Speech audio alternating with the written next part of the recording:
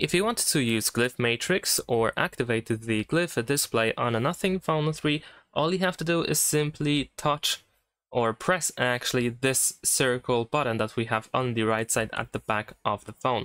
You cannot just touch it, you actually have to press it. You will feel the vibration once you press it, and then you should activate the Glyph Matrix. And if you want to customize the Glyph Matrix, then of course you can just go through the settings. But before we do that, I can also show you what we can else do with the Glyph Matrix.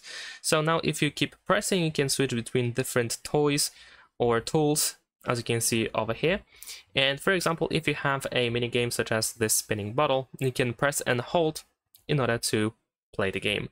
Alright, so settings. In order to go to these settings, actually not activate, what you need to do is open settings on your phone. There we go. Then over here we need to go to Glyph interface, and over here we have our Glyph toys. And of course we can also activate these things, these toys, by selecting them over here in this menu. Here in the top right corner we have additional settings, and on the left side in the top right corner we have all these toys, including those that are not added.